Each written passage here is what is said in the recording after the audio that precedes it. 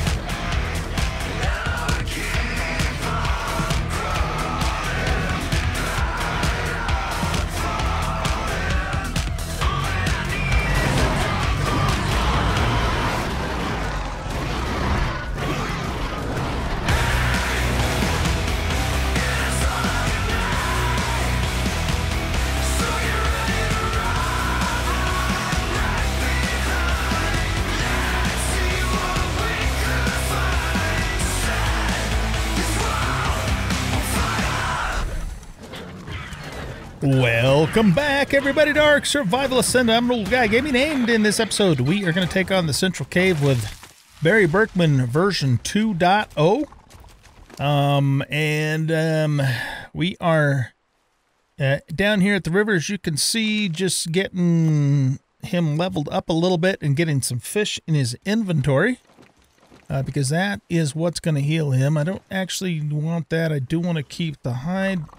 Normal meat's not going to do us any good. Okay, so he's at 5,000. He's got 500 melee damage. He's pretty tough already.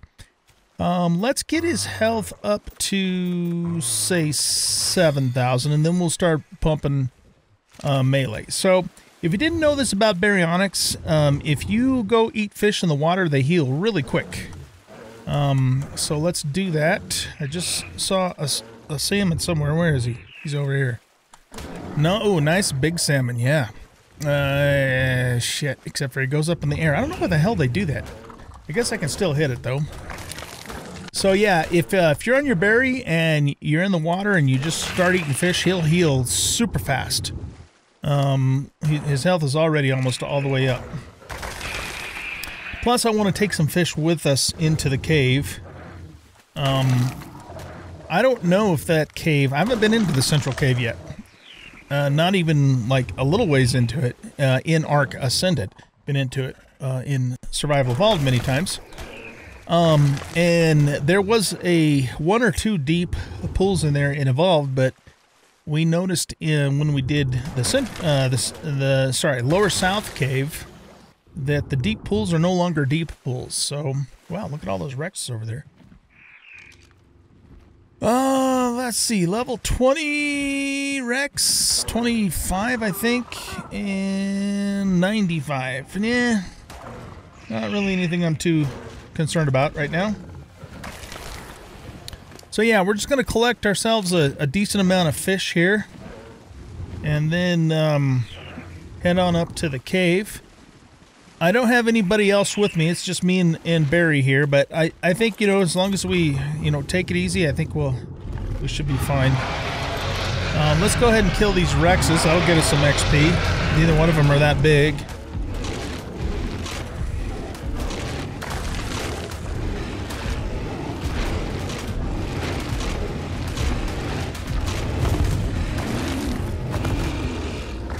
Barry is fully imprinted too, by the way, so that if you didn't know, when you ride a dino that you imprinted, they do 30% more damage and take 30% less damage.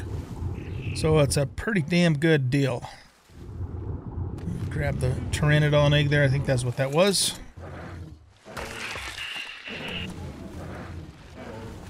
All right, let's kill this Rex over here. This one is a little higher level, but we'll be fine.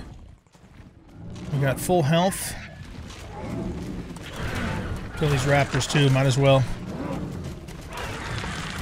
We'll just kill everything, man.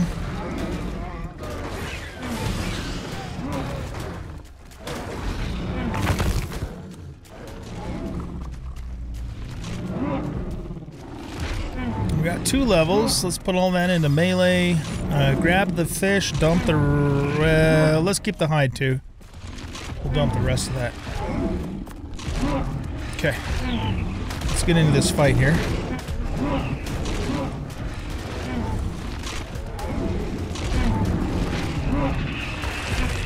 It is not my intention to breed a Rex army for the bosses. I'm going to try and do all of them with Therizzinos. But if it becomes apparent that that may not work so well, he doesn't even give a shit about me. He's going after the baby. What an asshole. Kills the mom, then goes after the baby. I would never do that. Anyway. Okay, so, yeah, it's not my intention to do a Rex army unless it becomes apparent that the Therizzinos are not as effective, but I know they're really effective. They're some of the best dinos to use against the dragon, which is the hardest boss. Well, actually the Overseer is the hardest boss, but we're just going to try and do full Therizino and just see how it goes. And, you know, like I said, if it becomes apparent like it's not as effective as I'm thinking it's going to be, then we can always switch over to Rexes if we have to. Alright, grab all that, grab this, dump that shit. I know, I dumped the Rex arms, but I got plenty of Rex arms, not a big deal. Alright, let's head on up to the central cave. Alright, here we go.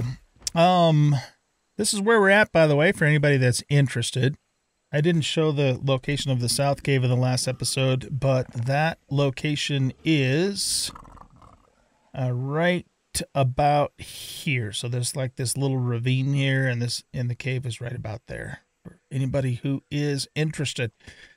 And the central cave is more or less in the center of the map, a little bit north. It's almost due east from the volcano.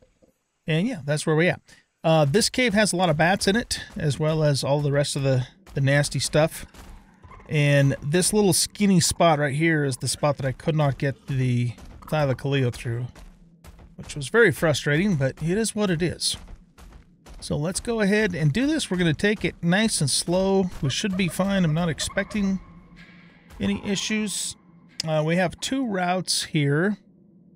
I'm trying to remember where it goes. Let's go left. I think left is kind of what you might call the main route. We do have antidote. In fact, let's put this antidote down here. Because we're most likely going to get rabies from these damn bats. Oh, look at this, man. This will get us some points.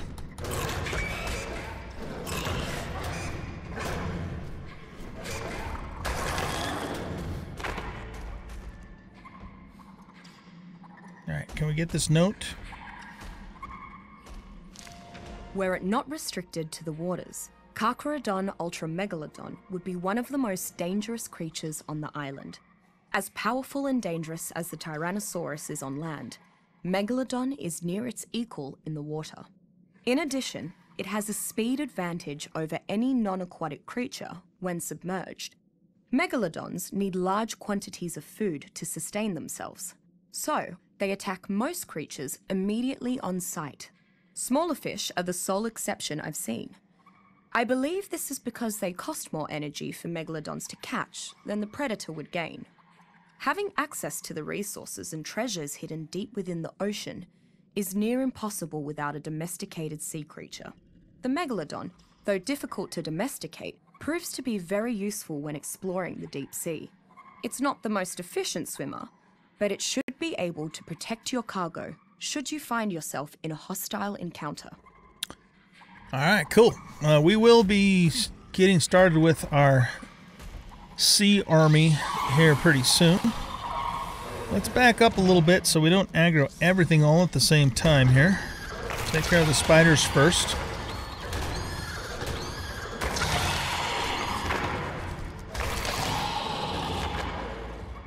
Okay, I'm gonna hop off and let's pull the bats next.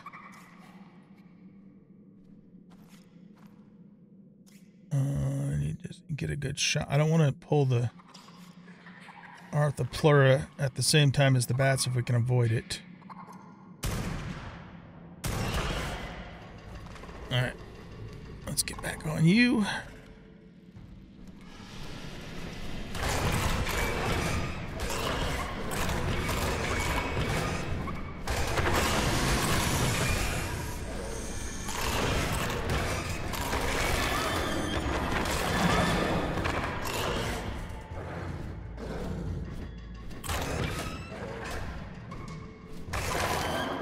Nice. Okay, so we didn't get all of the bats. We got 3 levels. Let's yeah, let's keep pumping melee on you for the moment.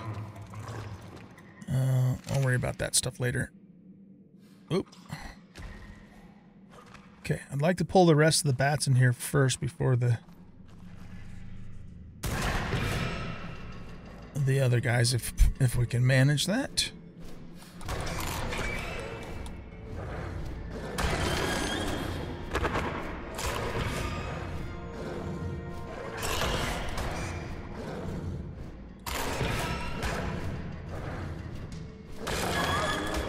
Very nice. Okay. Let's give you another level in melee. You know what I forgot to do? Damn it. I forgot to bring some fiber with me. Or a sickle to get fiber. Alright. Let's get these guys.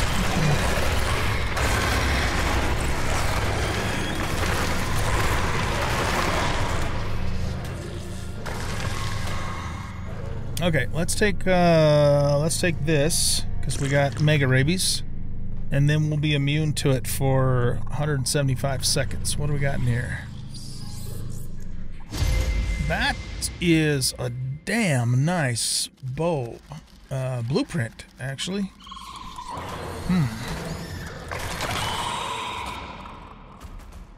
That other route, I think, just comes out through here. You know what?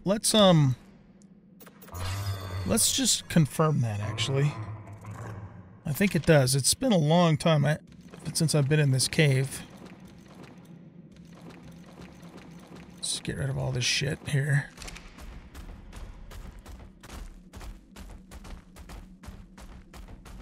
Yeah, that's... well, actually...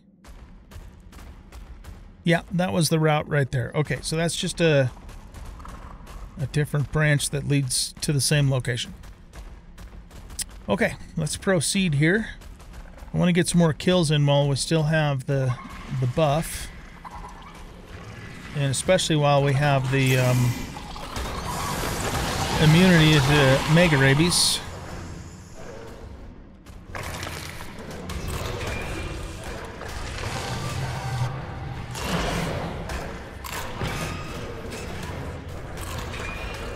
There you bastard. One more bat here.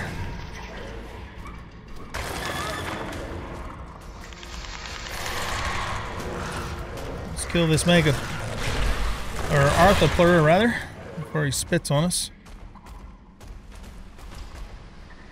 Okay, the artifact is down there.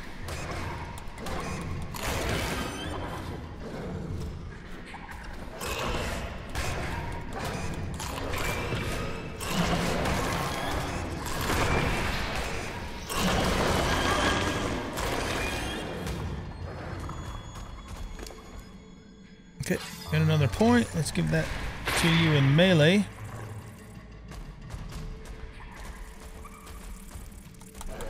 Kill this guy really quick. Whoa!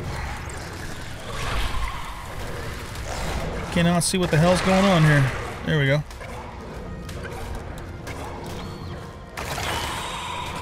Yeah, that's nice that we got that Explorer note.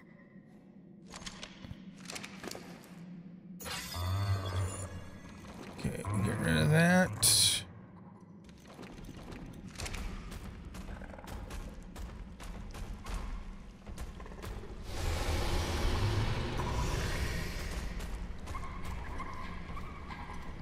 That's our dino's health. It's pretty good.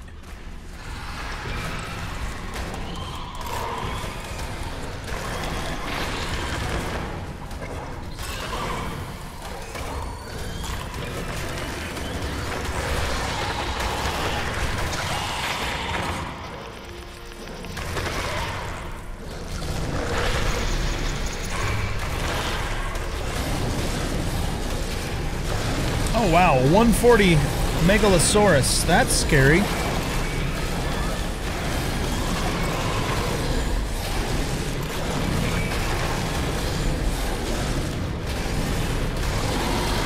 Alright, we got him. That might have been a little harder to do if it was would have been nighttime. Whew. Okay. 5 levels, beautiful. Let's just keep pumping melee. Maybe we'll get melee to 700, then we'll go back to strength. Okay, we need to feed this guy and get his health back up a little bit. Oh, and I got frickin' mega rabies again too. Okay.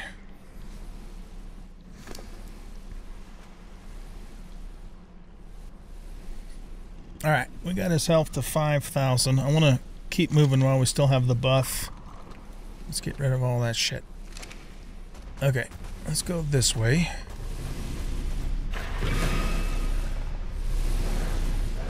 You know what, though? I think we probably killed everything.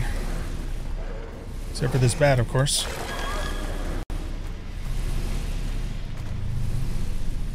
Now, there used to be... this is Artifact of the Clever, by the way. Oh, shit. Whoops.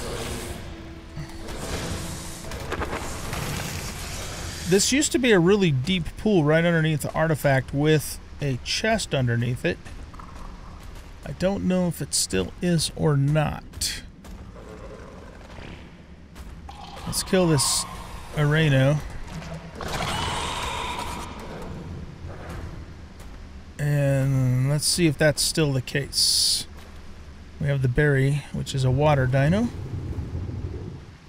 Oh yeah, it goes way down here.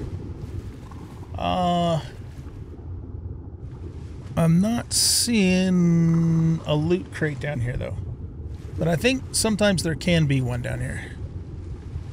So every time we come into this cave, we'll just have to check it.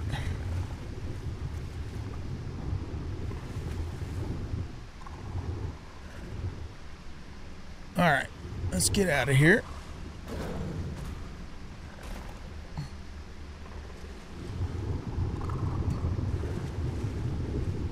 I think we have to get up here and go up this way. There we go. Okay, nice. Okay, so we have Artifact of the Clever. And I think that's pretty much it for this cave. Oh, we got another explorer note. Let's just go ahead and grab it. I don't know where to start with the Raniomorphus amalgotantibus. It has so many of the nightmare-inducing traits of spiders from among many family and genus. It fires webbing like a bowler spider. It spits venom like a lynx spider. It has a poisonous bite like a myriad of spiders, and can see in the dark by sensing vibrations. And to top it off, Raniomorphus is larger than an adult human. If that wasn't enough, I'm convinced that some of the caves on the island have actually been dug by Raniomorphus. But this worries me. Either Raniomorphus is a colony spider, like ants, or there is a much larger Raniomorphus somewhere on the island. As long as it is kept far from arachnophobics, domesticated Raniomorphus makes an excellent guardian creature for anyone wanting to avoid killing. Their strange web-spraying behavior is also quite helpful while hunting fast, fleeing prey. They are too small to be used as mounts, however. I've never actually tamed one of these. I didn't really see the point. Interesting. Okay, cool. Well, we got another refresh on our buff. Let's go out this direction and kill a few more mobs, see if we can get another point or two.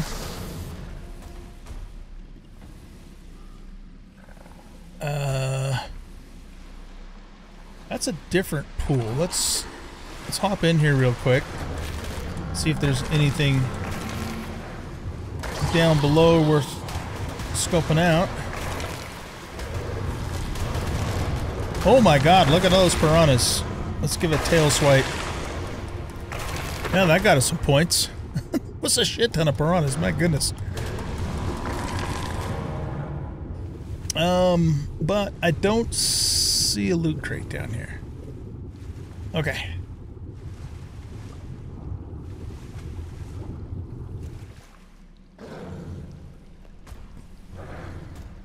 That was a bunch of piranhas, my word. Okay, so let's see. Did we... Gets a little confusing down here sometimes. We came through here. Yeah, there's the artifact. It's respawned. Oh man, I was gonna bring... I keep forgetting to bring my otter with me.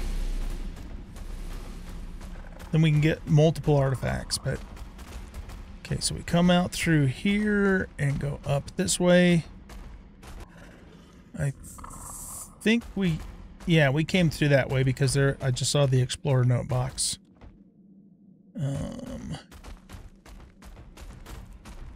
So I think that's it. So this is actually a small cave. It's probably the shortest cave in the whole game, in fact, I think. There's not a lot to it. Yep, that's it. All right, cool. So we have now conquered the central cave. We've done this lower south cave and the central cave. And technically the northeast cave too, but not on camera. So I'll be doing that one again with you guys. And that leaves our berry at 673 melee and 7,000 health, which is pretty damn good. So what I'm going to probably do, guys, is just keep running this cave with this dino. I might even take him down to the lower south cave and run that a few times, you know, just to get his levels up a little bit more. But obviously, we pretty much owned that cave. That was not really difficult at all. There wasn't any point in time where I was actually concerned that we were going to, you know, lose him. And yeah, so there you go. All right. Let's see. Next, I think the tentative plan for the next episode is we're gonna go get some water creatures going. So I think what I'm gonna do is I'm gonna set up a sea base, just using Behemoth gates because it's just the easiest way to do it on the west coast, and start, you know, taming dinos. Water dinos for that, and then start doing the west cave, which is the easier of the two sea caves. And then, you know, once we get a pretty decent water army going, which will consist of basilos probably and megalodons, then we'll attempt the east sea cave at a later point in time and do some undersea adventures. So that is the plan, Stan. All right, guys, we're going to wrap up this episode here. Not sure how, you know, how the editing's going to go. It might be a little shorter than some of the other episodes, but that's okay, because sometimes my episodes go really long, so having a short one once in a while is not a bad thing either. You little bastard, you better not steal my shit. Okay, he didn't. I hate those things. So yeah, with that being said, we're going to wrap it up here. Actually, you know what? Before I let you go, let's go ahead and check out the blue drop here. And you stole my shit. Give me my... Wait, who stole my stuff? There's another pego around here that stole my shit. It was you, little bastard. Okay, let's check this real quick before I let you go. See if there's anything good in here.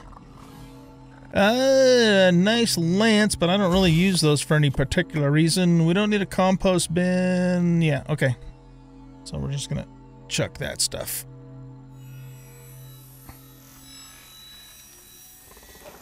All right, so yeah, with that being said, thanks everybody for watching. I hope you guys enjoyed this episode, and if you did, please hit that like button and subscribe to the channel, leave a comment, share out the video, and we'll catch y'all in the next episode. Bye-bye.